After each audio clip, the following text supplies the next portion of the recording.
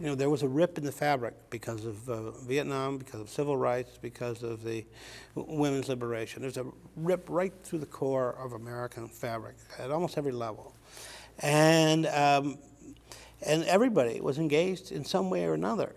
You know, even those who were on the far conservative end of the spectrum, they were still engaged in these debates, you know.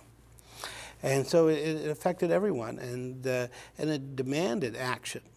Underneath all of the silliness, there were three major revolutions, and they justified the word revolution. There was the black unwillingness to accept second-class citizenship any longer.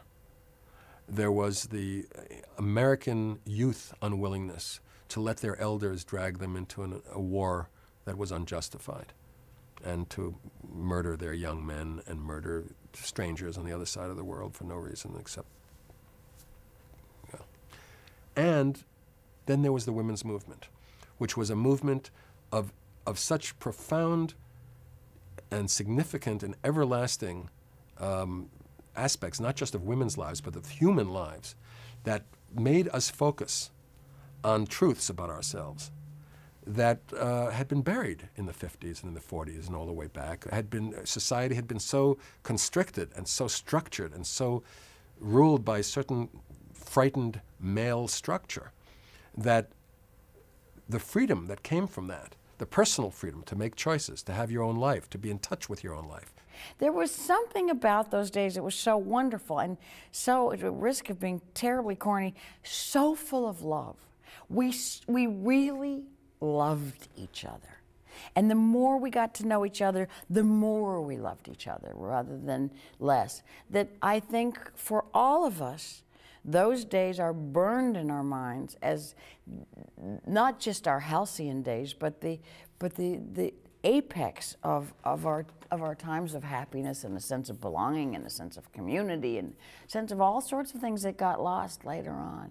We were all in this bubble, you know, because who knew what was going to happen to the country? It was the Nixon thing, Vietnam.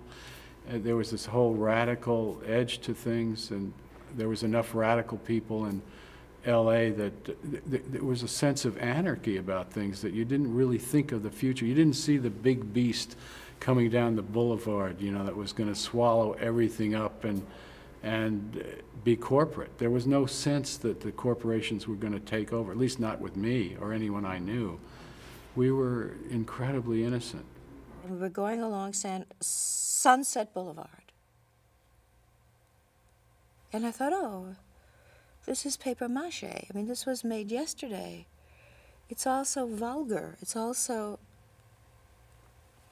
there's nothing quaint about it. There's no age to it. There's no brick. There's no intelligence brought to the architecture of any kind. I almost threw up. And then that was my first impression of Los Angeles. And I think LA was the last little pocket of the frontier. There was this sense that you could go out there and invent your life, that you could, anything was possible. And I think the frontier after Vietnam was all closed. It was ended. You know, Vietnam was a frontier idea in a way. And in the 80s, when Reagan came in, that whole thing was over. The whole idea of America, the whole possibility of America as being having an endless frontier, the kind of romanticism of that idea, it doesn't exist now. It's all backed up on itself. So that's what the world used to get from America, this sense from American films that there was this possibility to reinvent yourself, to become what your dream, so to speak. Now the dream is dreaming you. America's being dreamed, it's not dreaming, you know, and it's being dreamed by corporations. People look back at it fondly as the golden age. I don't think it was the golden age. The golden age ended in 1962, but we had a new birth of freedom, so to speak, to quote, to misquote Lincoln. But we all sort of blew it in many different ways, but we all, you know, everybody's still working, everybody's still trying to work, and you know, movies have become richer and poorer, but the medium will prevail.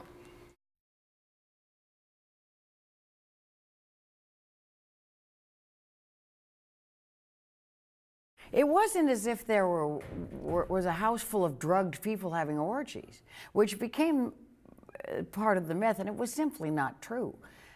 If you did something like LSD or MDA, you made an event of it because you were going to go into this quasi-religious place in the absence of any real religion, till Eureka came along, God save us, and you made it was an event that you treated with respect. So every so often there would be, we're going to take LSD and see what we learn about ourselves and the universe. It was clearly free your mind, you know, and that, you know, the reason the government is against drugs is because when you do drugs, you open your mind up and you see life as it actually is, and you upset the system. So drugs in and of themselves are the essence of the counterculture. There was a rampant sexuality, so as connected with that sexuality, there was the breakdown of the marriages that had in the 50s, whether they were authentic or not, and no matter what was going on behind, it seemed that part of the 60s rebellion against that was to allow yourself to go wherever you wanted, and it was expected that women would just sort of accept that. It was not yet understood that women therefore had the right to do the same thing. I don't know. I used to think, like, I'd be proud of myself that I was one of the few women in Hollywood who has not had sex with Jack Nicholson or Warren Beatty. Somehow managed to avoid that, so far anyway. Maybe I've really missed something great, but it ain't too late yet. I enjoyed that joke. Sleeping with somebody was, you know, not a commitment. That's all. It was just that simple. I don't think it was anything more complicated than that. Everybody was fucking everybody. I don't know if you can say that on this thing, but everybody was fucking everybody. It was, I know that, and everybody was smoking dope, and everybody was experimenting with drugs. I know that.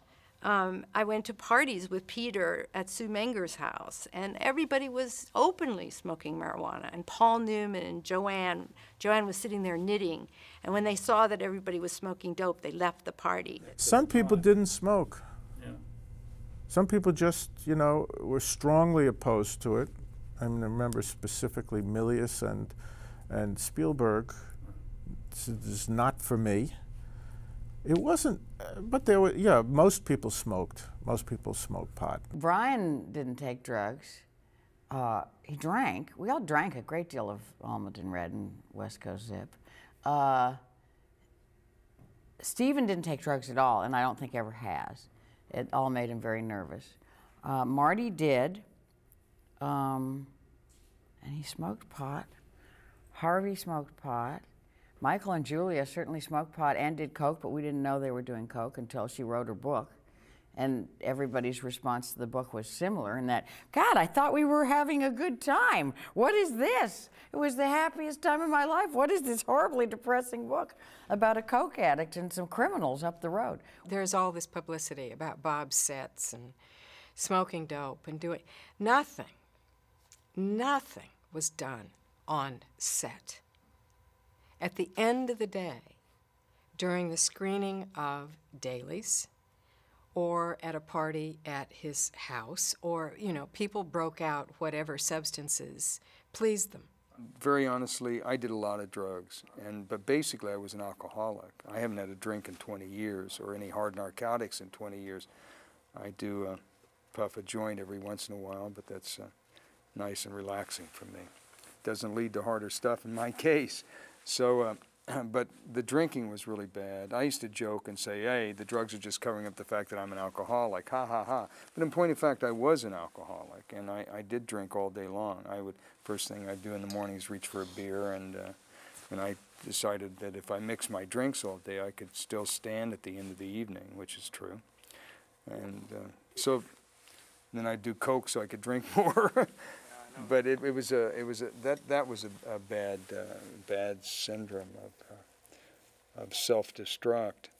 But if you're not creating and you're a compulsive creator, and that's all there really is,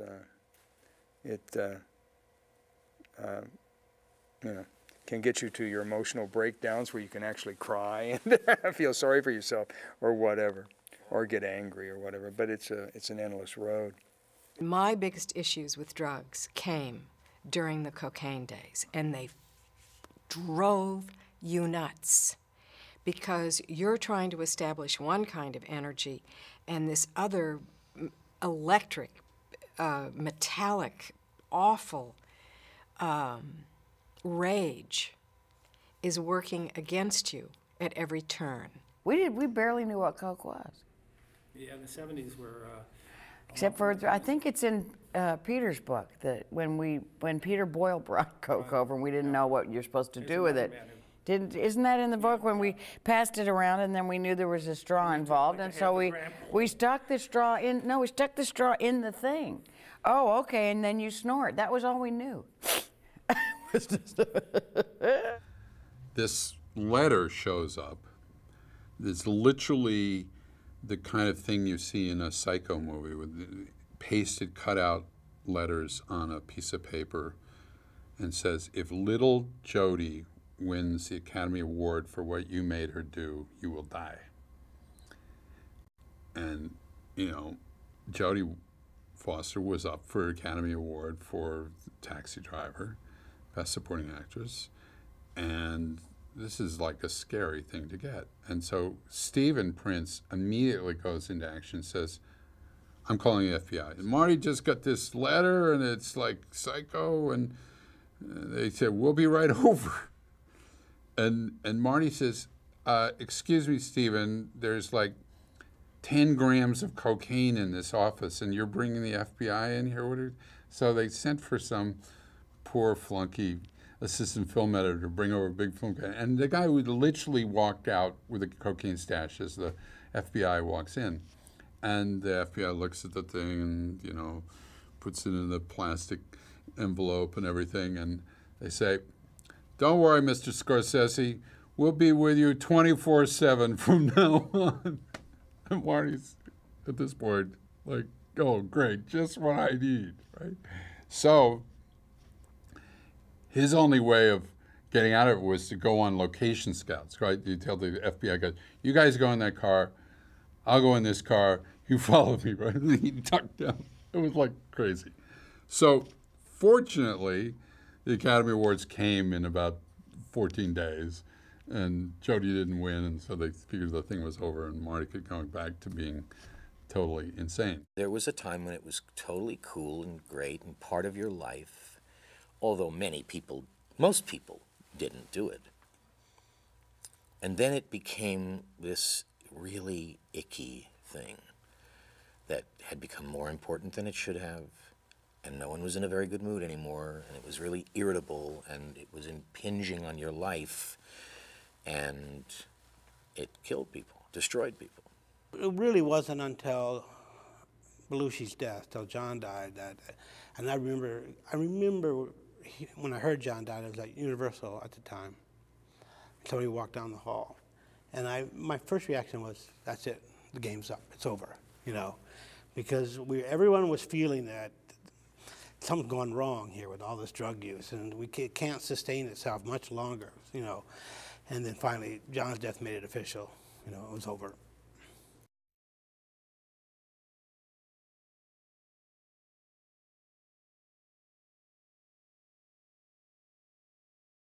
UA had created a world that the majors were not aware of, and supported by Lou Wasserman and Abe Lasvogel, who were the top agents at the time. They snuck in the back door because the studios had no idea what UA was really doing. And the concept of giving the filmmaker creative autonomy was something the studios could never have lived with. As long as the films were on budget and, you know, kept to the script, the creators had final cut. And we subrogated our personalities, our egos, whatever you want, to the films and the filmmakers. We were able literally to attract any filmmaker that we really wanted to be in business with. The studios didn't operate that way. Studios controlled everything. The studios looked at dailies every day. I mean, I was responsible for our productions from 62 through 72 and 3. And I may have seen dailies once or twice when I was visiting a location, but that's it. Nobody sat all day in committees looking at film saying, oh my God, you know, the makeup doesn't look right here. I mean, we trusted, whether it was Preminger or Kramer or Jewison or Wilder or Sergio Leone or Ingmar Bergman. I mean, the entire range of filmmakers that we were in business with to make their films. We believed totally they would make them better than we would. I got a call one day from John Schlesinger in London saying that a young friend of his had given him a little paperback book, and it was a tough book. I mean, he didn't know what to make of it, but he really liked it. He really wanted to do it. And he was uncertain, and would I give him a second opinion? So I got the book. It was Midnight Cowboy, and I read it, and I mean, I certainly recognized that it would be difficult. It was not what you would call a traditional book or a traditional movie, but this was that time of ferment when no one knew what was quite going to work. And I certainly felt that in John's hands, it could be a marvelous little, I thought it was going to be a little picture about these two guys, you know, stumbling their way through life and touching. But I thought it'd be very hard to get it financed. I found out much, much later, he didn't tell me about this until the film was practically done, he had first taken it to an Italian producer in England, Joe Yanni, who was his dear friend, wonderful guy, and the man who found him and gave him his first couple of opportunities to direct. And Yanni had said, it's terrible. It's disgusting. If you do that, you'll never work again. You'll be a faggot.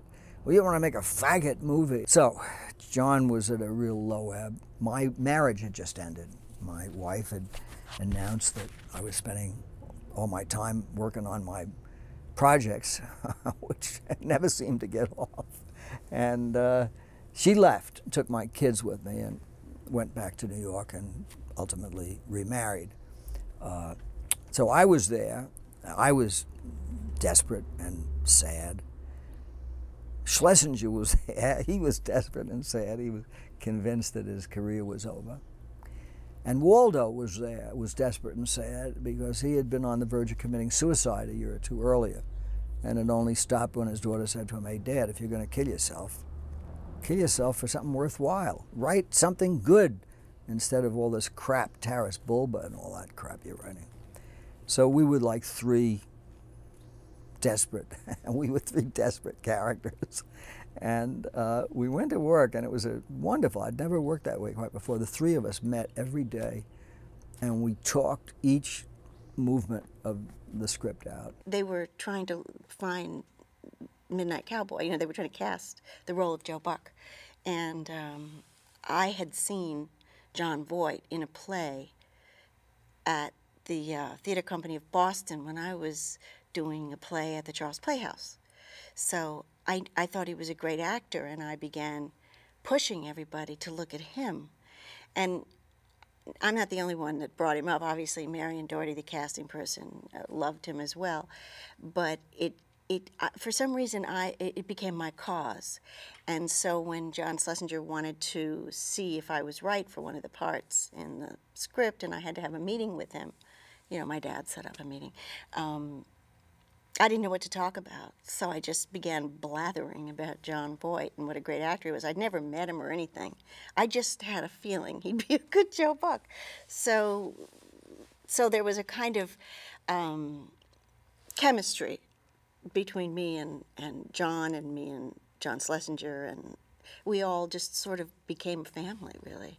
And John and I became a couple. Everywhere we went, everything we saw, it went in the movie. Every time we saw someone drop dead in the street, it went in the movie. Every time we saw some really crazy thing that fit within the context of the story we were trying to tell, it went in the movie. I mean, it was a constant process of improvisation and expansion and enlargement, and we tried everything under the sun. It was thrilling, most thrilling time I've ever had in my life. And we sensed we were onto something. We were scared because it was so weird. I remember once in Texas when John was finishing with John Voight, and Schlesinger was running with sweat, and it was like 120 out there. And he said, who the fuck is going to see this shitty movie? He said, about a fucking dishwasher who goes to New York and fucks a lot of women. He says, no one's going to want to see this. And John Boyd confessed later that he thought, Jesus Christ, I'm finished. I'm ruined. I'm a dishwasher who's going to New York to fuck rich women. So in any event, we finished the film. It was a long, long time finishing. And by that time, UA was pissed. We were several $100,000 over. We were weeks over. I mean, we really worked cheap. And they want to see it. They were ready to see it. We were ready to show it. It was a rough dub, but it was pretty much the finished product. And they invite us down, or David Picker, really. David Picker invites everyone from United Artists. Instead of like two people looking at it and then telling it, he invites everybody. Now, this guy hasn't seen a frame, but he believes. He invites everyone, Krim, Picker, everybody, and all up and down the line, senior executives and office boys and all that, invite us to this screening over on the west side of Manhattan. And John and I went over in a taxi, I remember, and we were very frightened. And we pull up in front of this big screening room over on the west side, Fox, I believe. And as I'm about to get out of the cab, John grabs me by the arm, like in a clench of steel, and he says, now tell me the truth, dear boy. Do you really believe that anyone in his right mind will pay good money to see this rubbish? Of course, I didn't know what the hell to say. I said, I don't know. We go up in the elevator, we go inside, there's total silence. No one greets us. I think maybe David Picker did, but Krim and the others are like, we're persona non grata. They don't want to see us. We're late, we're over budget, we're over schedule. Fuck you. Okay, we'll see the movie. So the movie starts, and you can hear a pin drop. And inside of just a few minutes, everyone is like totally in the movie. They're in the movie. You can tell that they're in the movie, but we still don't know what to expect. Picture ends. There's a moment of silence, and then the whole place stands up and erupts in this amazing kind of celebration. And suddenly we were the Golden Boys, Arthur Krim and David's uncle, I don't remember his name at the moment, Mr. Picker. They come over and they want to take us to lunch. This is a masterpiece. I mean, they literally were using words like that.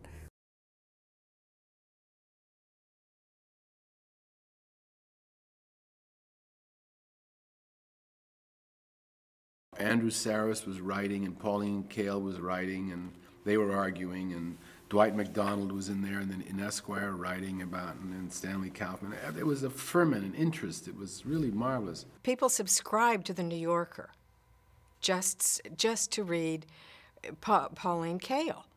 Thanks to the beginning to the new wave critics at the Cahiers du Cinema and other people, and some people in American criticism, notably Andrew Sarris. You're often credited as bringing the auteur theory over here and blamed for bringing the auteur theory over here. Well, either I'm credited for bringing it over or blamed for bringing it over, or else people say, oh, I just copied the French, it wasn't me, it wasn't anything original that I did. And I would be the first to give them credit because they had a unique historical unique historical, the horror of Nazi occupation. They couldn't see any American movies for 5 years. And so when the Cinematheque came on and began showing them one after the other, they had a context that we didn't have over here. They could make links between Orson Welles' Citizen Kane 1941 and Roberto Rossellini's Open City in 1945-46. I mean, they could pull them all together. So that gave them an edge. It gave them an opportunity to to demonstrate this theory in practice. I had a church background, and I got interested in films because the church had prohibited it. And so in order to see films, I came up here to Columbia one summer, and through just a kind of serendipitous quirk, I met Pauline, and she became my mentor and got me into UCLA Film School and got me working as a film critic. Pauline was an extremely vital force in film criticism, and extremely influential for a number of reasons. Pauline wrote for The New Yorker. Who did write? Village Voice, of course. And so you have already, you've got rivaling. You've got uptown and downtown, you know, and very different points of view. We were closer together than, you know, ideologically. When I finally met her, I mean, we just didn't get along personally, but her view was that I had carried something to extremes. Pauline has this very populist notion, and Andy has this Eurocentric notion. And I always said, you know, that my pathetic little theory was the first step, not the last stop. You know, I made all kinds of disclaimers. You had two very good writers, and they both benefited by the battle. She did me a favor by making me a monster. She made me much more popular, much more famous, or infamous, or notorious, or whatever, but people took notice that they'd never taken before when I seemed reasonable. You know, if I had seemed reasonable, or had been presented as reasonable, nobody would bother. You know, Pauline is essentially the Western maverick, the girl from the Sacramento Valley, and Andy is the New York City maverick. They're both in some ways against the New York intellectual establishment, read Jewish establishment, read the Lionel Trilling world. So they're two hot guns, but they're firing in different ways. They were like the Bickersons in print. And on a weekly basis, you had this, again, we go back to energy. They were given free license to let her rip. She said basically that we all liked a certain type of action movie. We were all, she said she made nasty suggestions, you know, that we were all, you know, we all loved these action heroes, you know, because we were, and you know, so she was sort of suggesting we're all gay. They fought amongst themselves and would carry on these great dialogues about, no, you're wrong, yes, you're absolutely wrong, wrong, wrong. And it was great. And it was fun to see that battle, and people actually cared about it. The auteur theory, that was the word I used, and that got me into a lot of trouble, the theory, the idea of theory. But now, you know, it's like Gestalt, you know, that is a thing that died from success, you know, because everybody completely absorbed it. And, you know, that's the auteur theory. Now it's ridiculous. Everybody uses the word. I hardly ever use it. I very seldom use it.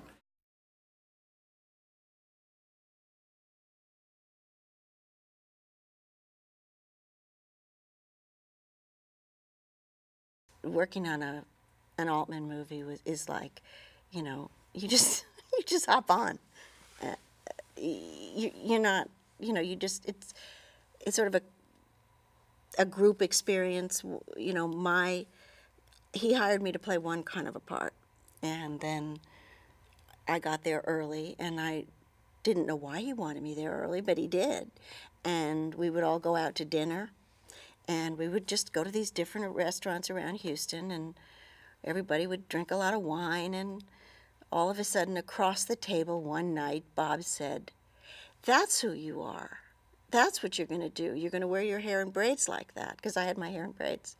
"And we're going to go get a whole new wardrobe for you, because that's the character," you know, and he began to have a feeling of a character based on sitting around the table eating dinner in a restaurant. Catherine, Bob's wife, is the major domo of the home. And so a lot of what gets done in the film gets done at dinner, you know, with the whole cast and crew and whoever wants to come. And he used to say, my first two ideas are lousy. You gotta keep me going till I get to my third one. And so it was sort of a sitting around all night while Bob riffed on things and people kind of keeping him going till he got to his third or 10th idea. A lot of the tension is broken off because you've had those dinners. You know how people respond in certain social situations, and Bob's very clever. He watches like a hawk. He just sees sort of past the surface, and he's not living in any kind of rigid notion of the movie he wanted to make. He's like making the movie as he goes along, and he's making it based on what he's looking at. I went to this nice, cozy office, and there's a fireplace, and there's a couch, and there's a desk over there, and it's a something Lionsgate, yeah. And we're talking, and he'd never met me before, and I'd never met him before. And he happened to mention that he was doing a movie in the fall with actors who had to write their own country and western songs. And I said, oh, I write country and western songs. You want to hear one? He said, well, yeah, you know, we have a piano in the room. Why don't you come back? I said, no, I'll sing it now. He said, well, don't you usually write with a guitar? I said, yeah, I write with a guitar. Well, maybe you'll come back with it. I said, no, I'll sing it now. It's okay. And I sang, well, I like to go to Memphis, but I don't know the way. And I'd like to tell you how I feel, but I don't know what to say. And I'd like to go to heaven, but and he said, you've got the part. As a director, you begin to understand that your job is just not on the floor. It's really about being observant with your, and to make the tension, to relieve the tension, to take the tension off the actors as much as possible, so that when they come to the floor, wherever you are, that it's just an extended conversation. And when it was time, we never talked again. We never signed contracts. Nobody said a word. Called Maish, and she said, okay, time. That's like good Hollywood. So you go down to Nashville. Well, it was good Hollywood, you see, because there was no worry, there was no constraints, there was no papers to sign. People weren't worried about money. They weren't worried about, you know, length of time away from per diem. It was just kind of perfect, kind of warm and nice. So I flew there, and it was heaven. It was absolutely heaven. It was just wonderful. I mean, we were strapped to the microphone. The wireless mics, yeah. Oh, what's that? The bag, the batteries.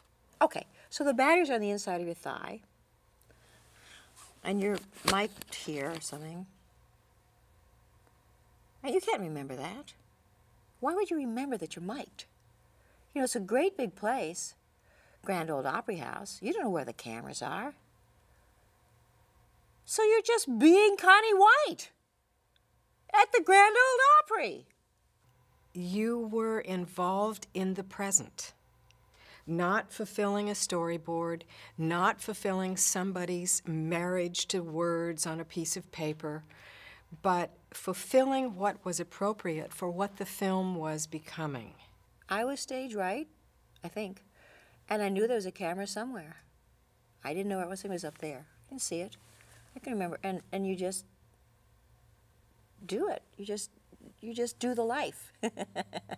That's one reason, of course, it's so brilliant, because he's actually having actors sort of be in their lives rather than being in a scene. Bob always said that the cheapest thing about making a movie is shooting film. So once you're there, I mean, come on.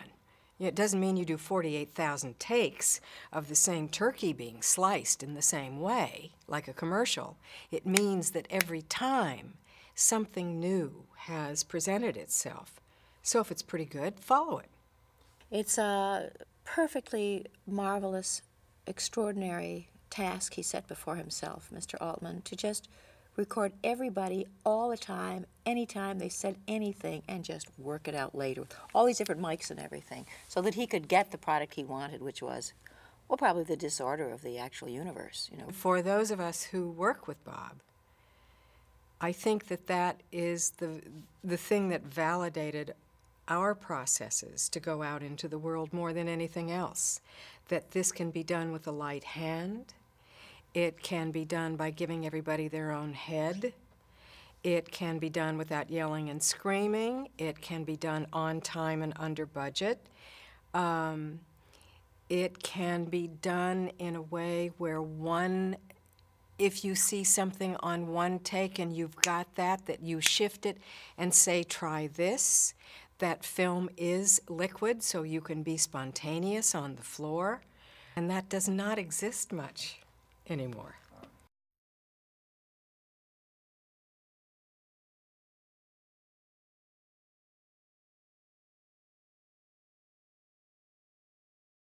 Hal Ashby, of course, an editor by trade, sort of a solitary, very interior person. He always, throughout his life, and I got to know him pretty well, was extremely hard to talk to. He was the kind of a filmmaker that would, if you were interested, he would embrace you, and he'd love to show you cuts that he'd done, and he'd sit there working on the moviola, and he'd be up all night and doing different versions of different scenes.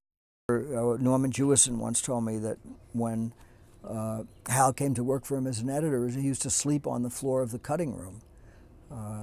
He didn't have any possessions. He didn't accumulate anything. Everybody was kind of taken aback a little bit by Hal because of his look. I mean, he was, you know, very nice and all that, but I mean, he had long hair, he had these beads, and actually he was homeless because he was living in the office at that point. He's a very gentle man.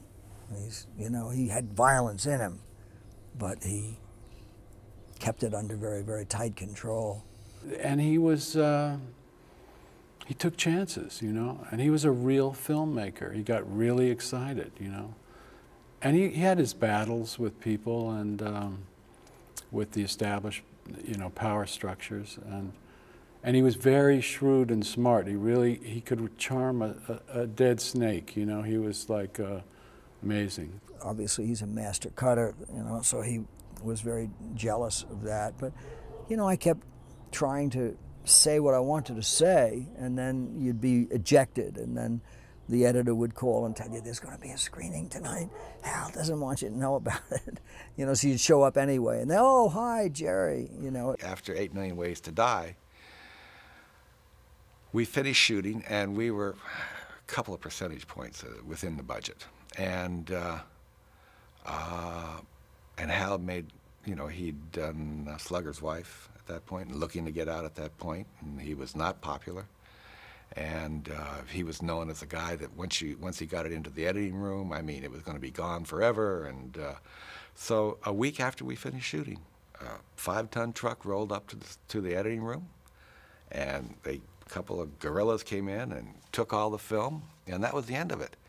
And you know, Hal took it to the you know, the DGA, and at the end of it, he said, "Oh, screw it." He says, "I worked real hard on it, and I'll give them a film, but it's not the film they want."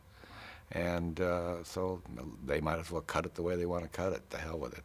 It's like he was a very sensitive piece of litmus paper, Hal Ashby. Of all the directors that I've known, not just the ones that I've worked with as a producer, but guys I represented, I've never known anyone as light sensitive, as quick to anger and to rage and to feel that he's being betrayed and fucked over and all that. But there was, underneath that, there was a gentleness. There was a very, very gentle quality and a very interesting way of looking at things. He didn't see what everyone else saw. He saw something slightly different. Oh, man. Hal Ashby is an unlikely spirit. He's one of the world's really special people, a brilliant editor, a brilliant talent, and a very sad man because he had addictions that ruined his career. But within those problems. He was a wonderful filmmaker. And there's a tragedy in his life because he should have been one of the country's great filmmakers. And his inner demons, you know, really took control. He'd do what he wanted to do. If it offended a studio head, then so what? There was going to be another studio, and there'd be another studio head. And by the time he got through the circle, you know, they'd all be gone and replaced. Where they screwed him up was that they kept replacing themselves with themselves. And so there was a kind of a repeat there. I think it was a combination of burnout and substance abuse and hard work. I mean, he really worked hard, and he just kind of lost his grip at the end, you know.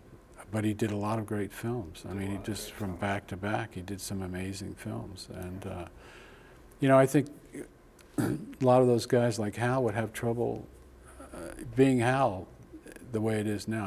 I don't know if he could get work now.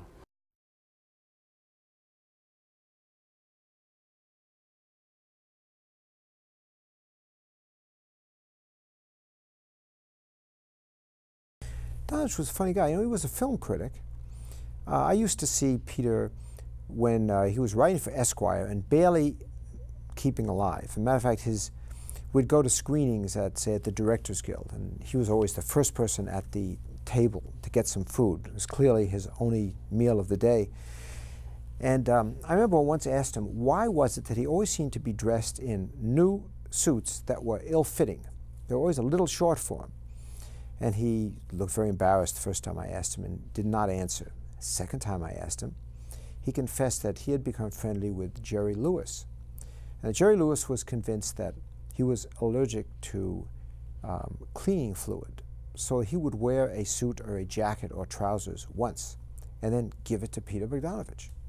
So that's why Peter was always wearing these sort of shiny new clothes that didn't fit him.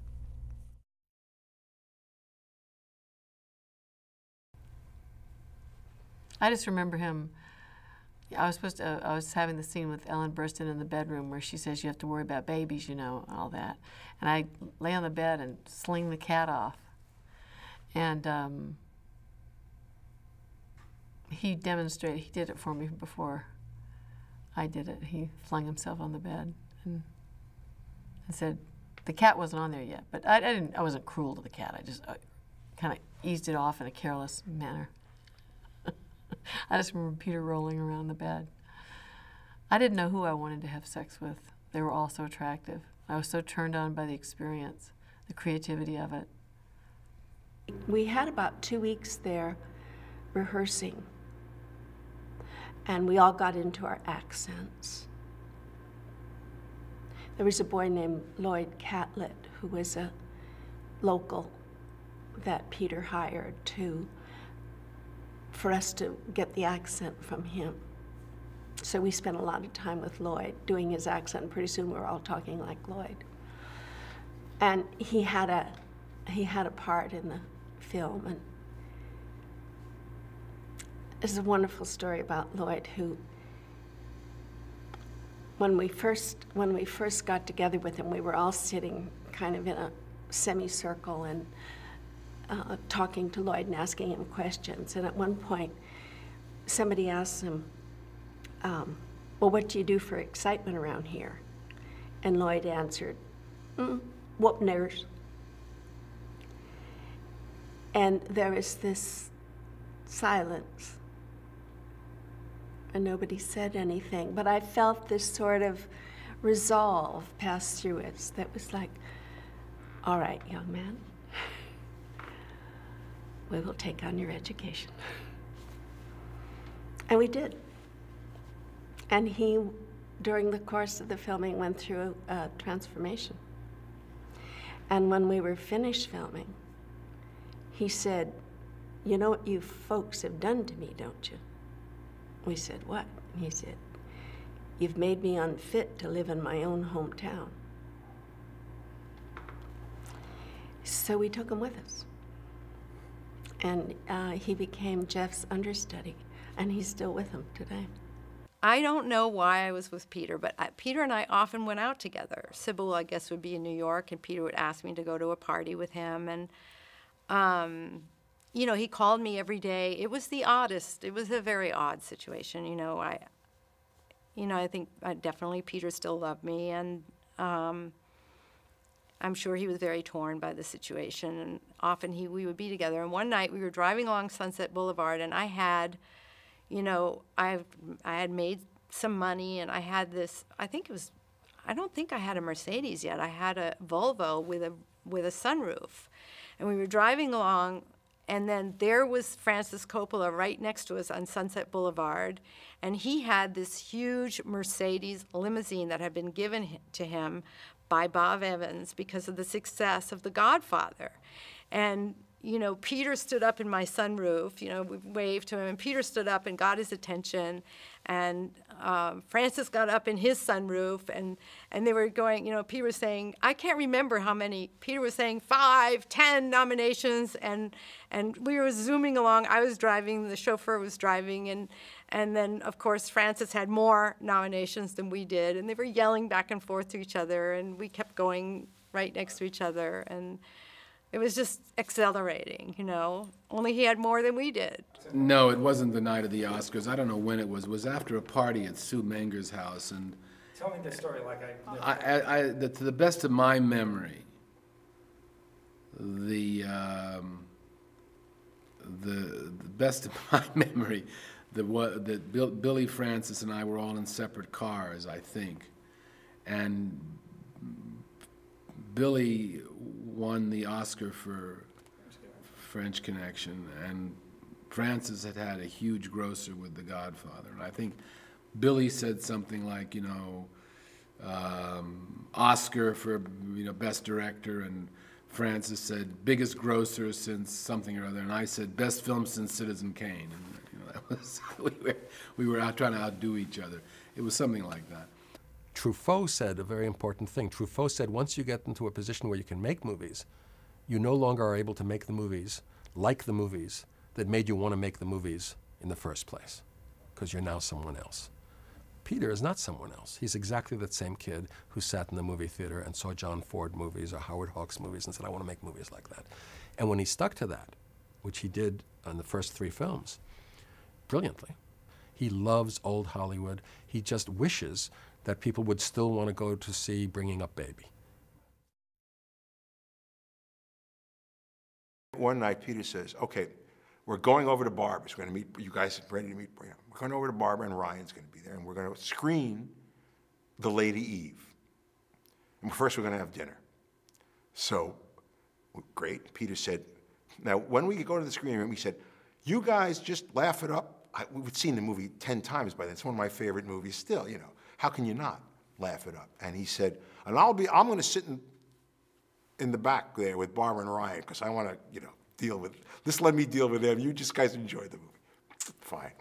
So we go to see, we have this wonderful dinner, and then Barbara Streisand gives us strawberries hand-dipped in chocolate. I always remember that for some reason. Popcorn that she made herself. We go to the screening room down in the basement. This big screen drops, you know, it's like A Star Is Born. And Ben and I are sitting over here, and behind us, Peter Bogdanovich and Ryan and Barbara. And Lady Eve starts, and I just loved the movie. So does Ben. You know, the minute it starts, we're chuckling and laughing, anticipating our favorite moments, and we're all laughing and laughing. Peter's laughing. Not a sound coming out of Barbara Streisand and Ryan O'Neal. Not a giggle. And I thought, how can you not, you know? And then, and this is a true story in Bentonville. I don't know if Peter remembers it, but Benton certainly does. About halfway through the movie, Barbara says, well, that's 17 for him and only, that's 17 for her and only 10 for him. And I thought, what? And they were counting close-ups. How many close-ups Barbara Stanwyck got as opposed to how many close-ups Henry Fonda. And then Ryan O'Neal said, wait a minute, that's another one for him. I mean, it was so bizarre. And anyway, we went on for about 4 reels. And then finally she said, I've had enough of this S word. And the lights went on, and she said, all right, fine, I know what you want to just, you know, I mean, she couldn't stick it out to the end of Lady Eve, so I thought, we're in big trouble here. Streisand hated it, kept saying, are these lines funny? These lines are not funny, you know, and she would go around to everyone on the set and said, is this a funny line? I'll give you a knuckle sandwich. That was the line. How would you like a knuckle sandwich? And all the people on the set would say, no, that's not funny. They would agree with her because she was such a big star. And I wasn't scared of her at all, you know. I wasn't the slightest bit scared of her. And I kept saying to her, don't you realize that everything you do will be watched for hundreds of years?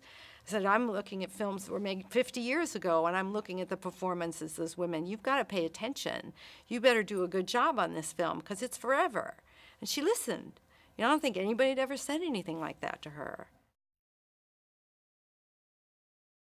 My next film was going to be a film called They All Laughed, which was the most personal film I had made up to that time and still made.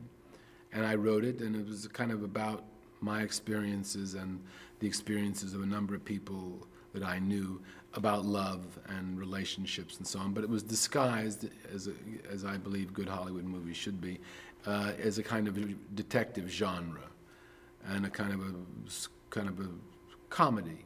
Kind of a bittersweet comedy. And I think, to this day, I think it's certainly one of my best films. We had Audrey Hepburn, Ben Gazzara, Johnny Ritter, Dorothy Stratton. The tragedy was that about a month after we wrapped, Dorothy Stratton was murdered.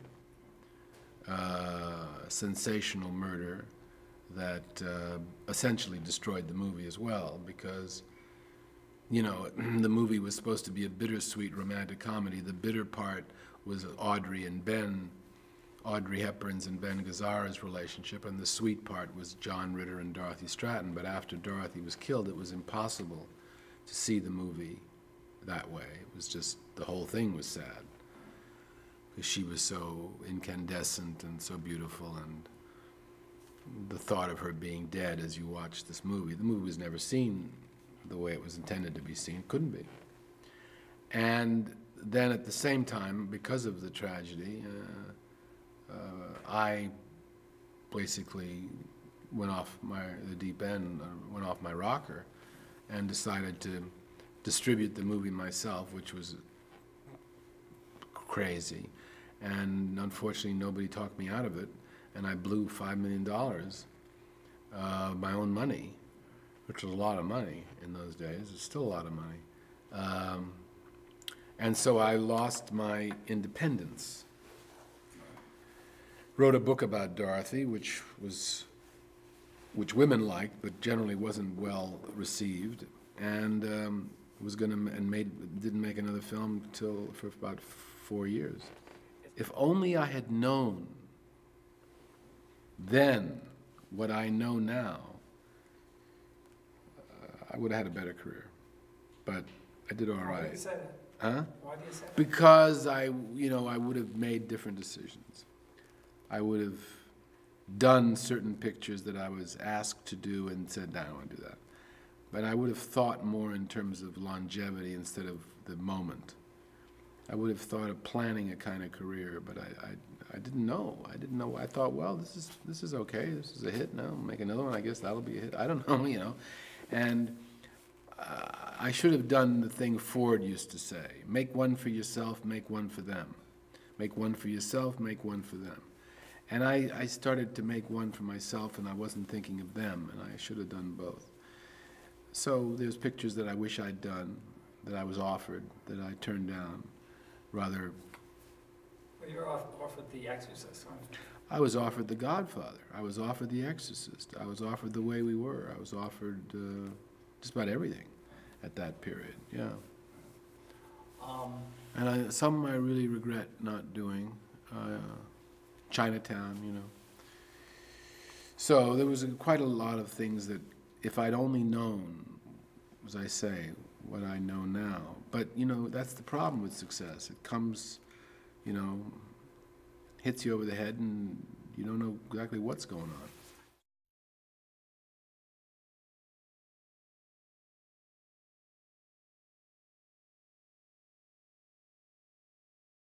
I was doing a piece for the New York Times about how some film school kids finance their educations.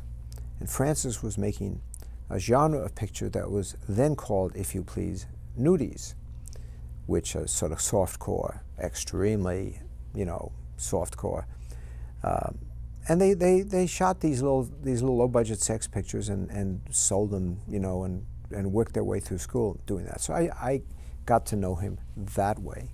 Even then, he was beginning to rewrite scripts and serve as this sort of brilliant young body and fender man in the rewrite business. He really seemed to understand the Hollywood system and how to use it. And he was always, you know, spending time with Francis was exhausting because he was always doing so many things that, you know, we'd spend time with Francis and go home and go to bed because he was just, you know, crazy man. The whole thing was that Francis was kind of regarded as this guy who'd sold them out. Francis was the establishment now, you know, and that was only, and there was this big break there. And that was really underlined even more when he took on The Godfather. You know, here he's doing a movie, not only is he's doing a great big Paramount movie, and it's about gangsters. He's not doing a movie about, you know, the people, you know, and their struggle against, you know, capitalist oppression or whatever, or drugs or something really important. He's doing a movie about the mafia, you know. Who cares about the mafia, you know? I don't think Paramount ever did give Francis the go-ahead to shoot it. Or it was part two, I don't think. They never did say, okay, go ahead. I mean, they never got the okay. We just started shooting. You know, it was like, two, I think it was. One almost didn't get started. Well, there was all these arguments about Brando, and then we were in a studio, like, for 24 hours shooting tests of every actor that was still living and breathing.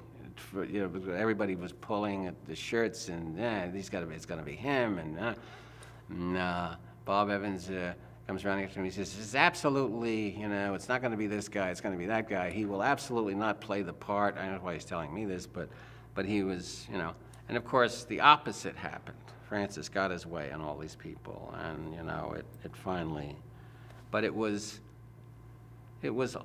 like, you know, open heart surgery for the entire period of shooting the movie. It was like this movie counterculture studio system going on over here, and us shooting the movie over here. And they really wanted to make this cheap crime novel movie, and you know, quickly and not causing. And then to give Francis great credit, I mean, he made this. He reduced the novel to this wonderful screenplay, and then. It wasn't until, I suppose, halfway, 2/3 of the way through the movie that they decided they should give us the money to go to Sicily. I mean, that's how it worked out, you know.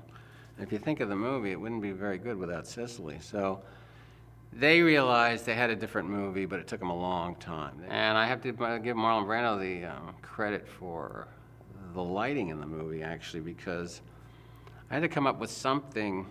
You know, he had this makeup, and he was talking to me. He says, "Well, you know, I want to do this and that kind of thing." I said, "Okay." He says, "But it has to be lit." I said, "Sure, I understand."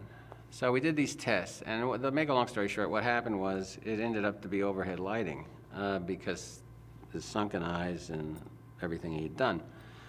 But I had to take.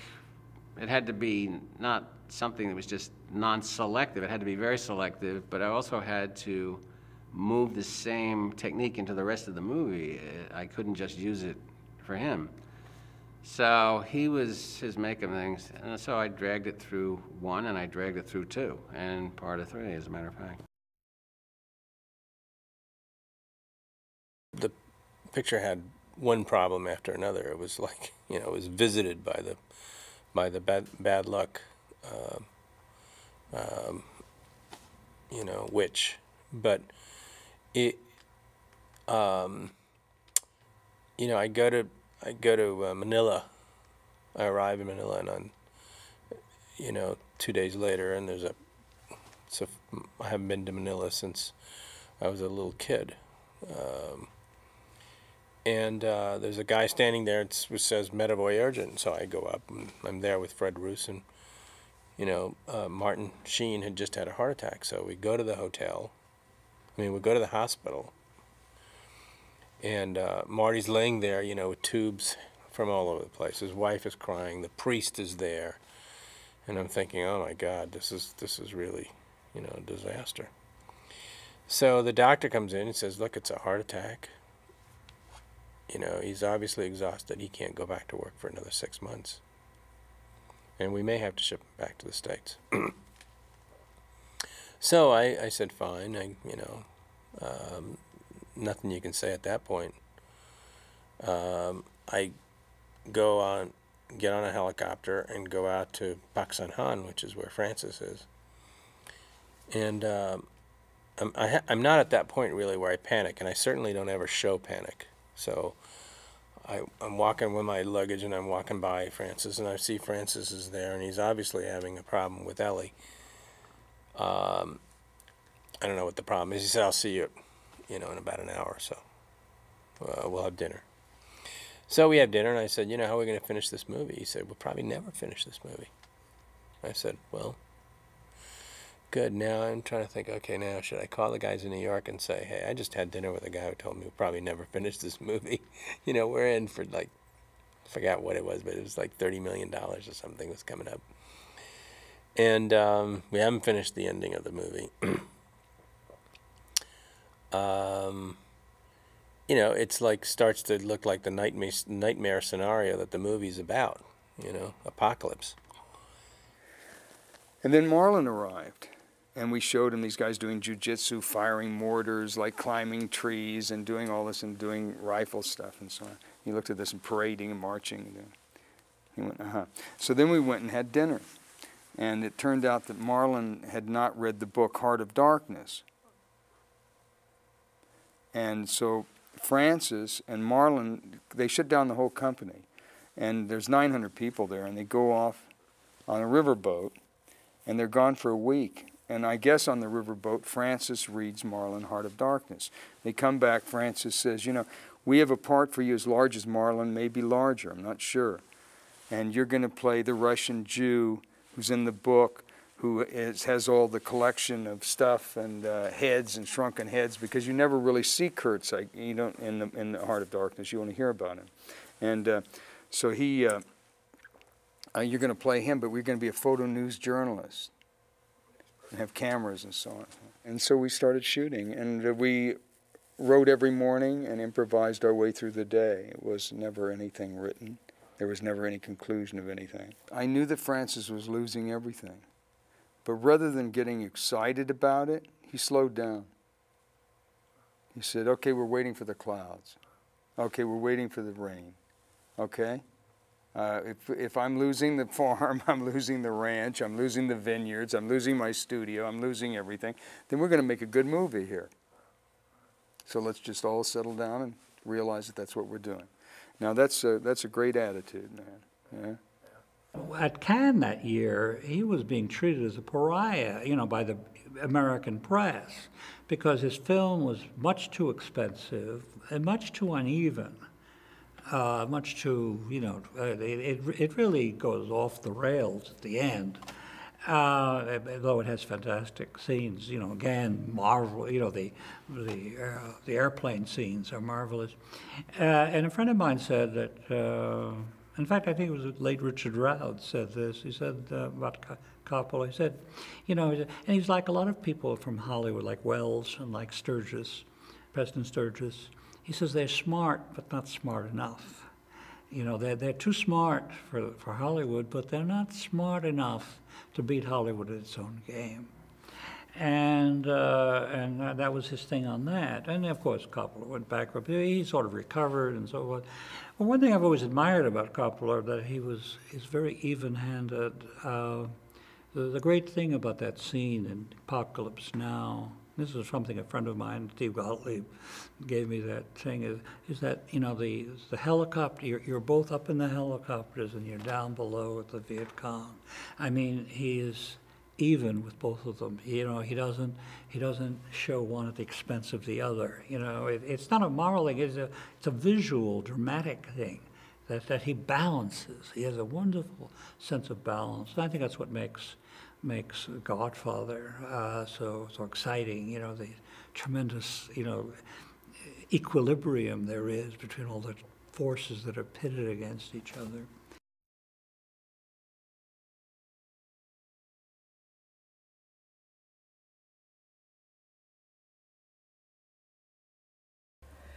I was very tired. I was working for insurance adjusters, I think. But no, that was wrong.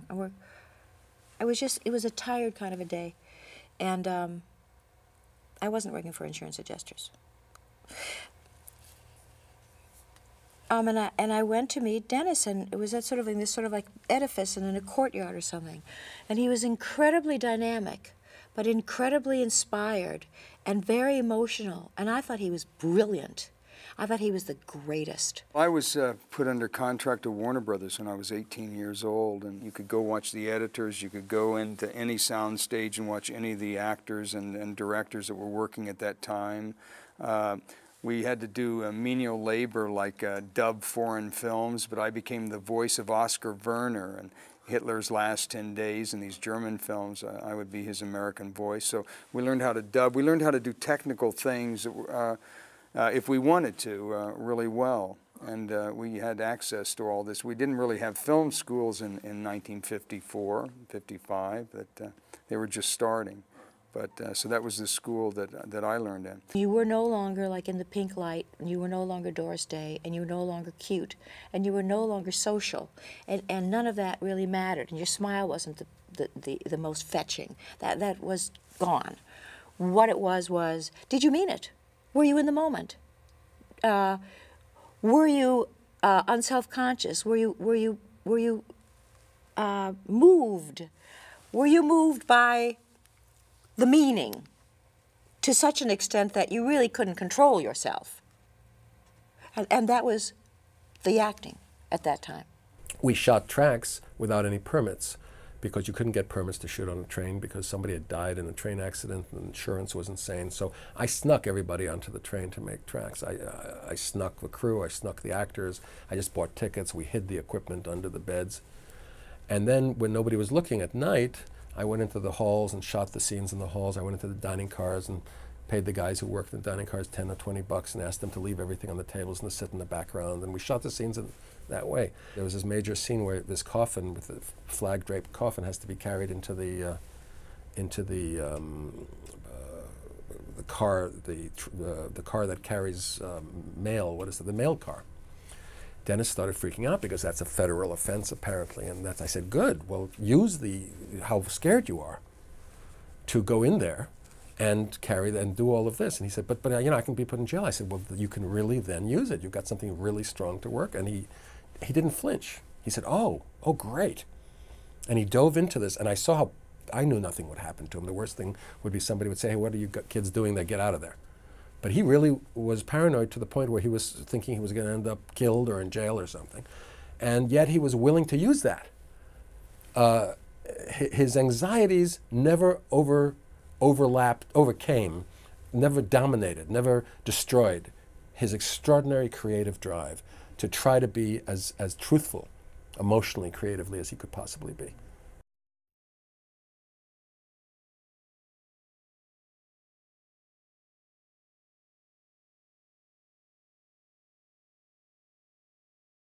The audition process for Graffiti was the most involved audition I've ever been involved in.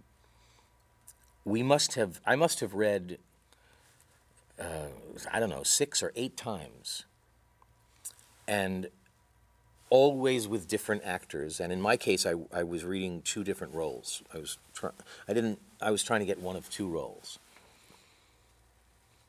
And it was like there were layers of people to get through, because I later found out that George was so particular about casting that he wanted to filter everyone in a process that was very complex. And then finally, I found myself one day doing an improvisation with Harrison Ford, Cindy, Candy Clark, and a number of the kids who eventually got into the film. And we did these improvs for tape, which were sent to George. And we were cast, in a sense, in relationship to one another. You know, he didn't just cast Richard as Kurt, he cast Richard as Kurt in relationship to Candy, as in relationship to, you know. George started out really as a documentary filmmaker with long lenses. And with long lenses, you didn't have to really get so close to the people. George would come up to us after we had just run the lines a little while, and he'd walk up to us and say, "Is that the way you want to do it?" And we would say, "Yeah." And he would go, "Okay, put the camera here, camera there."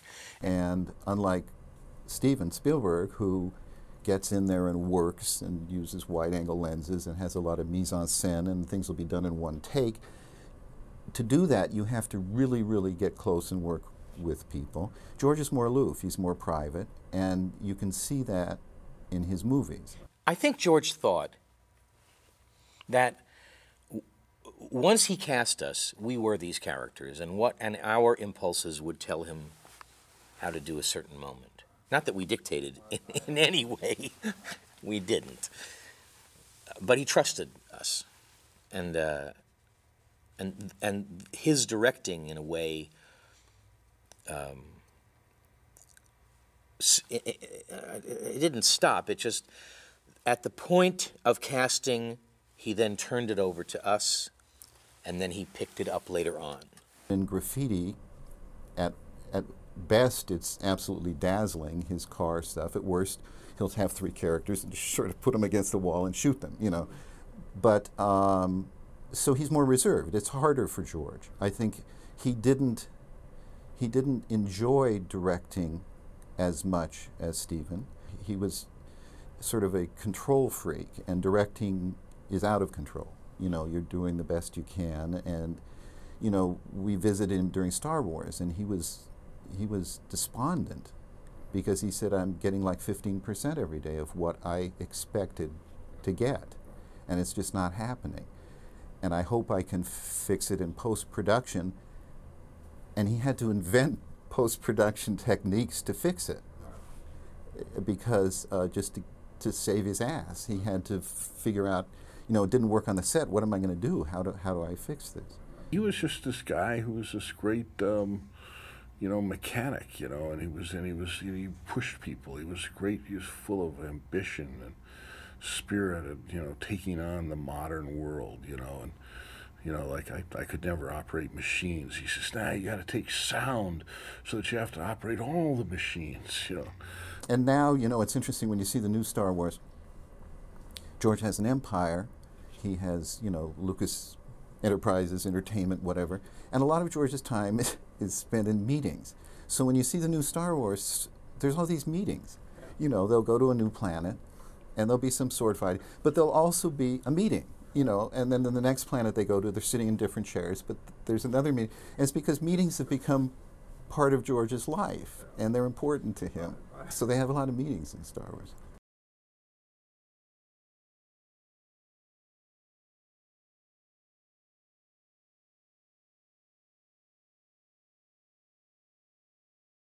Sam Peckinpah was addicted to anything that you could put into your any part of your body, and I remember one time when I was editing for him, he literally, you know, to forget about walking a straight line. I was afraid that he wouldn't be able to get through doorways. You know, he had a little bit of leeway, and he would kind of like aim for it and just determinedly decide he was going to get through the doorway, and he would, you know, weave a little bit, but he would get through. And then I saw him get into his office, and his daughter called him. And you never saw a man get sober so quickly. Well, anyway, he was playing sober, he was acting sober, and he was speaking very slowly and carefully. I did a picture with Sam Peckinpah. One of my favorites of all time. Bring me the head of Alfredo Garcia. What can I say? I had 3 meetings with him. He said the most wonderful things to me. He didn't mean one of them. He was a great con artist, a great salesman, a fabulous director. You know, you gave him the movie, he delivered the movie, the rest was bullshit. But it was so much fun. I mean, you know, and Alfredo Garcia is kind of a cult classic. We got a bunch of cult classics. Electric Glide in Blue, Bring Me the Fed of Alfredo. We did 200 Motels, you know, all those kind of stuff that we just took chances on people. And working with Peckinpah, I think I had 3 meetings with him, 3 lunches. You know, give me a break. He's going to do what he's going to do, and you have the privilege of having him con you for a while. I don't think Sam ever understood really who Bob was or how good he was in that movie. I thought his music was one of the best parts of the film, and both Sam and his old music guy never really understood it. I think Sam thought that the producers had brought Bob in to make it more commercial, you know, and he resented that. I think it was the first screening of a daily that Bob saw. We were watching the scene where Slim Pickens is dying with Katie Jurado, and it came back too dark, and you could barely see what was going on there. And Sam at one point got up and walked up and pissed on the screen, and Bob looked over at me like, who the hell are we working with here? These are maniacs, you know. But when I heard his song, Knocking on Heaven's Door, and it's getting too dark to see, I thought, my God, he's working all the time. And the fact that it isn't in the director's cut just shows that Sam was still carrying old grudges, and he just didn't understand. I don't think that director's cut. It's how far he got before they took the picture away. Yeah. I think that Sam, as I remember, in any of the talking that I had with him after, was that he came to appreciate it. You know, at the time, Sam was in pretty rough shape. The last time I saw Sam, when he was living on a trailer out there, Paradise Park or wherever in Malibu, we talked about that stuff in there, and in my opinion, it was the best, you know, one of the best parts of the film, and I remember him agreeing with me.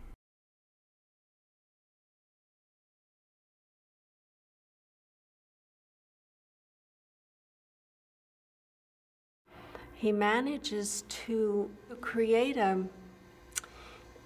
like an arena where this event happens, and it has a very improvisatory feeling, even though it's not improvised, but the feeling is that.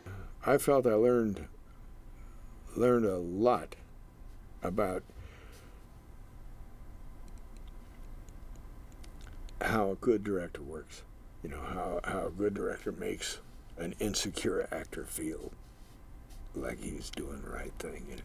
You get really excited around Marty because he's so excited. He's so excited about the process, and I think he really knows how to get the process moving and get everybody hooked into it. Things that I felt uncomfortable with, you know, that I felt maybe Clark Gable could have said, but I can't say it. And he said for me to cross out all the direction lines in it where it says he said sharply or he said whatever, just take the words and how would you do it, you know. And it worked, and I've done it ever since. He laughs a lot. He enjoys, he appreciates everything that you're doing. He encourages you. He said, like rooting for you, and oh yeah, and you know, clapping and appreciating, and you get it's like he gets you turned on. You know, he gets all the juices flowing. I don't remember him ever not liking something. You know, if something didn't work, it got edited out. But on this set, everything seemed like a really needed contribution, and he's appreciative. He's appreciative of each person's creative effort. Marty's editing New York, New York, and in another set of rooms, he's editing The Last Waltz. And we knew we'd really hit a home run in the sense that the music was of an extraordinary quality. You know, everybody who played brilliantly. Neil Young, Joni Mitchell, Dr. John, Muddy Waters, just everyone was precise and on the mark. So, but Robbie, who was in his own kind of chemical thing, figured that to be appealed to everybody, it needed a country singer and it needed one more R&B thing. So the idea is, well, we'll just do this little pickup shoot on the soundstage with Emmylou Harris and with the Staple Singers. And the little pickup shoot turned into, you know, Marty wanting to do the most elaborate crane shots that had ever been done in a musical ever. And again, because he was still editing, we had to start shooting at 11 at night and finish at 7 in the morning. So here's this largest soundstage on the MGM lot with a crew of 100 people for 3 nights, and, you know, basically all of Hollywood showing up, and, you know, mountains of cocaine being shoveled, and it was crazy. Robbie had been thrown out of his house by his wife, and Marty had gotten his house. So Robbie moved into Marty's house, and they then proceeded to make sure that they saw every single sunrise for the next 6 months.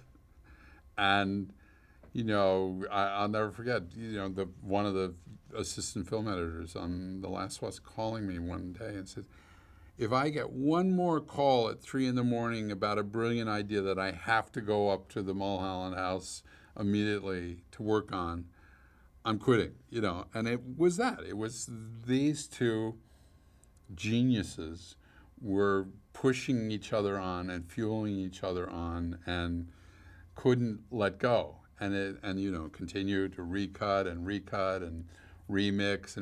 And Robbie would treat the dubbing stage as if it was a recording studio, except it was 5 times as expensive as a recording studio because there were 3 mixers and then there were 8 guys back behind the wall, you know, putting up reels. So it was a little crazy.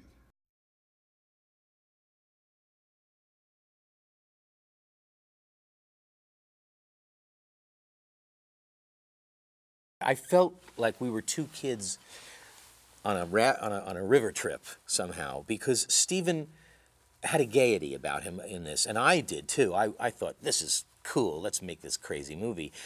And Stephen did not know what this looked like yet. So he would say to me all the time, so you're looking up in awe, more awe. He was never innocent. You know, he was always very sophisticated, very opportunistic. But he had a kind of wonderful, you know, flippancy about him, you know, and innocence. I mean, I guess you call it innocence. I mean, he just did what he did. You know, there was nothing sneaky about Stephen. You know, and reading books about him, especially Julia Phillips, she was always angry at him. She thought he was, you know, he was trying to portray himself one way and be another. He never did. He was Stephen. He was very savvy about playing these old folks at the studios, as we saw it. Playing the old folks for all they were worth and getting out of them what he wanted to. He was always brave enough to not pretend to know what he didn't know, and which was not true of everybody in the room. Spielberg, who is just a kid, you know, coming out of film school basically, and doing his first feature for theaters, you know, Sugarland Express. He had ideas. He wanted to try things which was never done before, and like shooting half of a movie inside of a car, you know, that never did it before. And we needed a special camera for that, and the Panavision developed the Panaflex in those days. So finally we got the Panaflex to go inside of a car and shoot sound and make it 180 inside the car, you know, with sound as we are shooting. So he was an experimenter. We were on this plane. He says, "Can I ask you a question?" I said, "Sure." He says, "You remember when we were doing Jaws?" I said, "Yeah." He says, "You remember when the shark didn't work?" "Yeah." "You remember when, like, you were on camera and I had to tell you things like, 'Ooh, look at that shark,' and there was no shark there?" "Yeah." "Do you ever feel stupid?" I said, "Stephen, don't go there. You're my authority figure here. Don't." Because he said that he oftentimes had felt stupid asking us to do that. "Oh, look at that big fish. Hey, 25-footer. Hey," you know, and there was nothing there. Well, that was the entire experience of Close Encounters. It was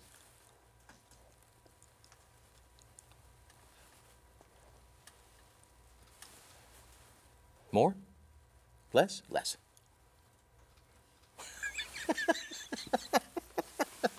I mean, for people that have become very, very rich and powerful, there's still a great deal of him that's the same. He's like a head of state, so he lives in a very isolated condition in some ways, but, you know, he's still the same guy.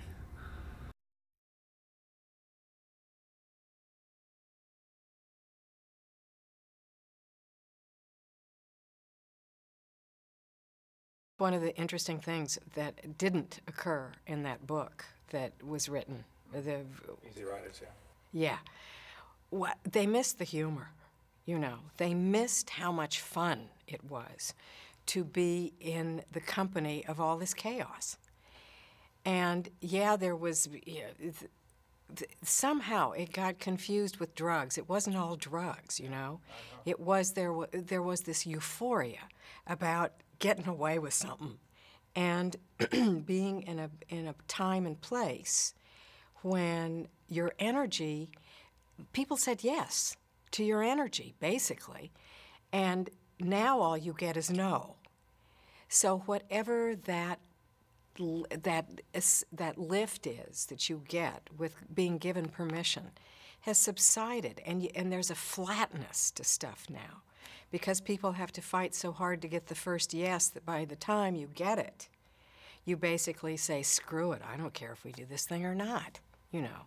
Well, it's not quite that flat, but there's a different kind of electricity, and the book was not honest, I think, in that. I had one criticism of the book, Easy Rider. It's that I think it made so much of the intrigues and rivalries and rumor mongering and sexual intrigues about all of these people that it overlooked the book. The main problem with the book to me is that it ignored the sense of fun, camaraderie, the real joy at getting the work done. I think there's a number of problems with the book. One is a very sort of predictable writer's problem, which is he comes up with an interesting thesis. Then rather than following the thesis to wherever it takes him, when it starts not going where he wants it to go, he starts taking the films and the filmmakers and twisting them in order to make them fit the thesis. And in my particular case, the thesis demanded that as the period came to an end, my creative life came to an end, and I was no longer an important or interesting filmmaker. Now, I could tell from talking to him, this is where he was headed. And I had just finished a film called Affliction.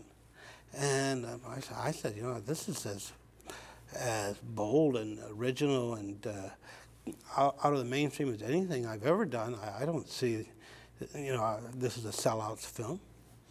And I asked him, I said, you know, you should really see this film, Affliction. But I couldn't get him to see it, because he had made up his mind that my career was over, and therefore the Affliction couldn't be anything but a sellout. I read one chapter. I didn't read Raging Bulls. Easy Rider, Raging Bulls. I read one chapter. In that one chapter,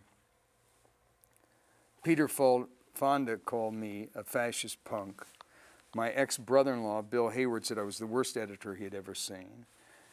And Buck Henry, who was living with my ex-wife, Brooke, said there was no director, the movie directed itself.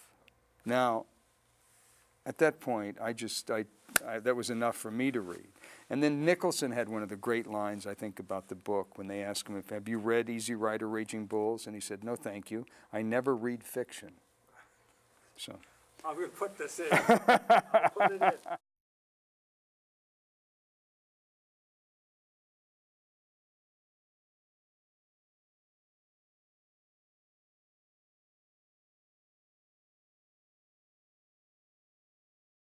Well, the initial impulse that led to this book, I was working at Premiere Magazine at the time, and I was desperate to write another book. And because I was bored and I was tired of this celebrity journalism, which is what I was doing there. And I had done a profile of Martin Scorsese for Peg to Cape Fear. And I had had a lot of fun doing it. He's a really smart guy, and his stories are really interesting. And I was going to do a Martin Scorsese book, and then, which he agreed to do. And then when I sort of followed up on it, somehow I was finding he wasn't returning my phone calls. So I thought, well, this Martin Scorsese book, there'd already been a bunch of them, and the whole idea was that he was going to, cooperate with it, and if he didn't cooperate with it, which seemed to be increasingly likely, then where was my Martin Scorsese book? So I started going around I wrote a proposal, started going around to publishers, and I got into some conversation over when I was at Simon & Schuster about the 70s in general, and they seemed to be interested in a book about, first I guess they wanted Scorsese's Circle, which was like Brian De Palma, the movie Brats, I guess, and that seemed kind of narrow because a lot of the more interesting directors weren't part of that little group.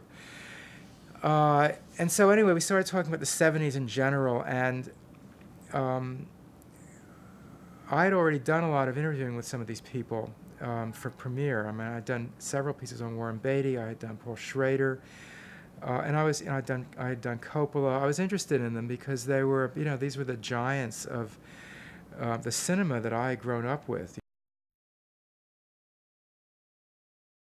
The 70s was a really wild era. I mean that was I knew that going in because, as I said, I'd already interviewed some of these people, and I'd heard them talk about the 70s with this enormous nostalgia. These were the good old days. These were the days where people were making really good movies, and you got peer approval. Beatty said that to me. You got peer approval for making a good movie. People recognized it as a good movie, and there was encouragement to do that. Now it's encouragement to make a movie that makes a lot of money. It's a completely different mindset then than it is now. And you started listening to people talk about these movies. You'd have to be a moron and talk about their lives, or you'd have to be an imbecile not to realize that you were listening to really, people were telling really fascinating stories. And the more you learned about how crazy everyone's behavior was, I mean, you couldn't not use that material. I mean, Martin Scorsese running down Mulholland Drive without any clothes on, chasing some girl. I mean, whacked out on coke. I mean, how could you not use it? Dennis Hopper firing a gun over his daughter's head. Hard not to use it. Now, when the book came out, many people said, oh, this is just gossip, especially the people in the book. This is just gossip. He's just trying to make a buck. Like, they never tried to make a living. As if that were like, beyond the pale. However, there was a real rationale for using this material, which is when you look at the arc of their careers and you see how promising their early work was and how problematical their later work was. That was not an accident. It was a lot of it was because of the drugs. So it was impossible to understand what happened to these people and why their careers, in many instances, burned out so quickly, why they burned out so quickly. And I mean, you look at some of the earlier generation of directors like John Ford, and people would work until their 70s and 80s. I mean, some of these guys were finished by the time they were 35, and you wonder, obviously you have to ask why. I just think there are a lot of good stories in the book. There's no getting around that. You know, and I got obsessed with those stories, I have to say. I mean, people did criticize the book for being too much gossip, and it's true that it was such a whacked out period that, you know, I had to stop myself sometimes, you know, because I could just spend, you know, I could have spent another couple of years investigating Bert Schneider, you know, and Huey, I could have gone off into Huey Newton, you know, which is a fascinating story. And, you know, wherever you turned, you know, I would be doing like Scorsese and I'd think, God, this is like really interesting. And then you go to somebody else and like, this is even more interesting. And it was like you were like a starving person at this table laden with like these delicacies and this food, and you couldn't stop eating. That's the way I felt. You know, it was like, who would have thought, you know, one person after another, Billy Friedkin, another maniac, you know, God, you know, as soon as you looked into it, you'd find out stuff that was just mind-boggling. So, you know, I think that, you know, after a while, you know, just cram it into one book. Because you could certainly write, and people have written many, and I'm sure there will be many, many fascinating biographies about every single person in that book. So you get to kind of skim the cream if you do them all in one book. Did you ever get to Lucas? Yeah, I did. Yeah, and was he cooperative? Well, yeah, he was hard to get to, but it took years to get to Lucas. I mean, they were really pissed off, you know. With Spielberg, I had to submit a list of questions, which I always hate to do, and I tried to make them as bland and innocuous as possible, but I think there were one or two questions that kind of raised a red flag.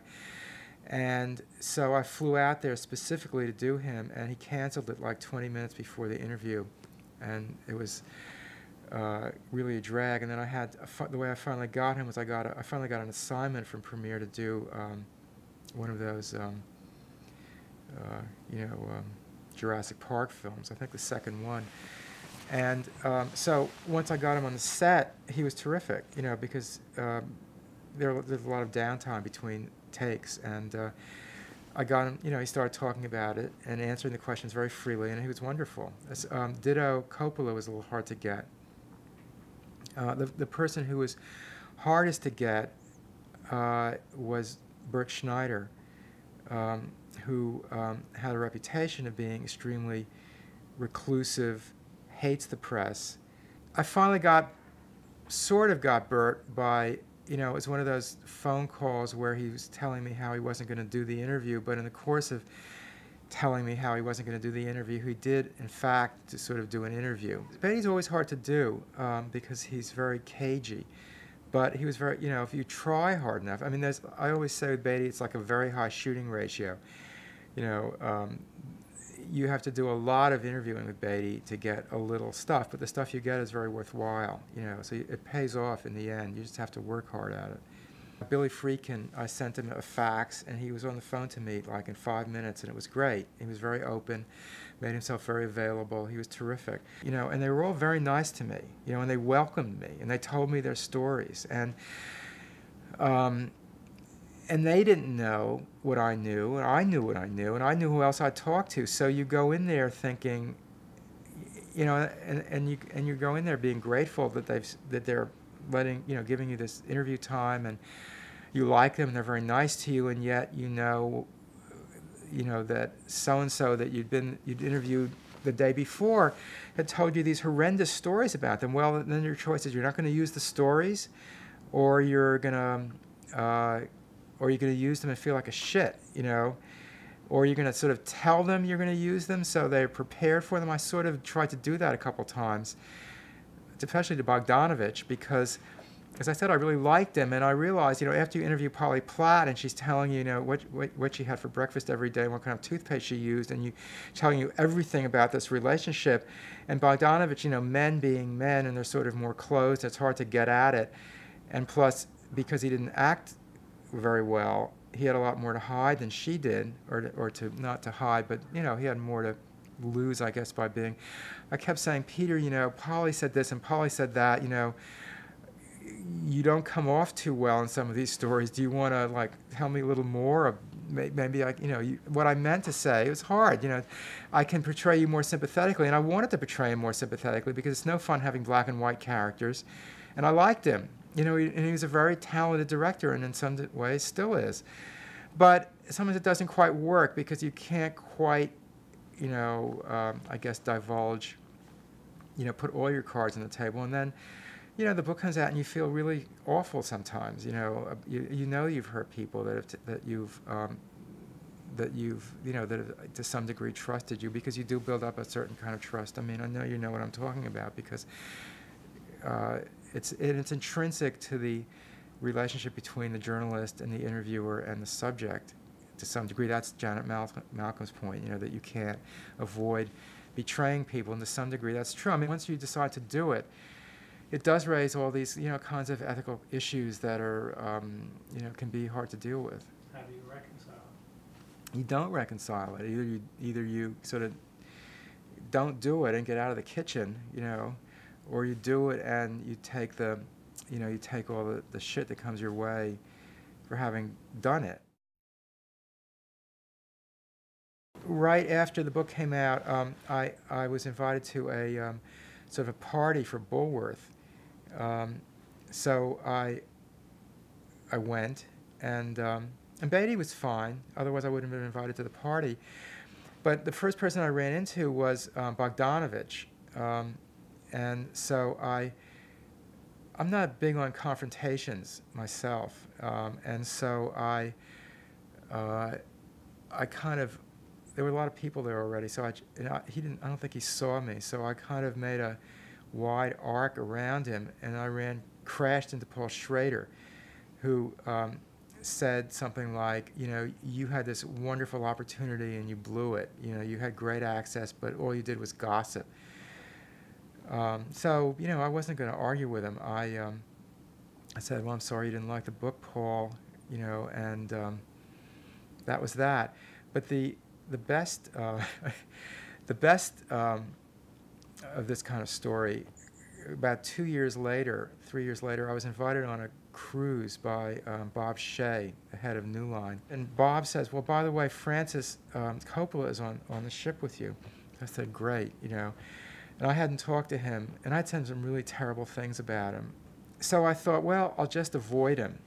You know, the trip was like 8 days long, and you know, after I was on the ship for a little while, it's a small ship. I realized this is a small ship. I can't just avoid him. It's a stupid, you know, you can't, there's no way you can avoid him. Every time I open one of these big, heavy metal doors, Francis could be on the other side. Everybody on the cruise had to do a little performance, sing for their dinner in this big room where everybody gathered, the bar was and stuff. So I thought, all right, you know, rather than drag this out, I'm going to go right up to him, take the bull by the horns. So I walked up to him and I put my hand out and said, hi, I'm Peter Biskin, remember me? And just like looks at me like you know, I've got a dead fish in my hand. So he starts in on me. He starts saying, you know, how could you have interviewed Marsha Lucas? You know, she hates me. You know, she always blamed me for breaking up her marriage to George. You know, and you know, you should have. He always had this thing where he wanted to read all his quotes.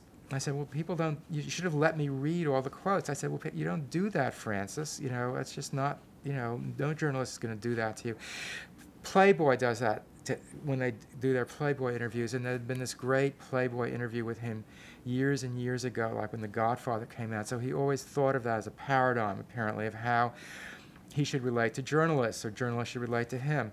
I said a lot of people burned out. He said, who burned out? So I was going to say, well, you burned out, Francis, but of course I couldn't quite bring myself to say it, and I didn't, because I was trying to be nice. So Francis, after a while, this back and forth, and then Francis gets up, grabs the microphone from me and says, you know, very grandly, okay, I forgive you, Peter Biskin, you know, whatever. So after it was over, I was sitting with some people, the few people who would actually talk to me, because then by that Francis had mobilized everyone against me.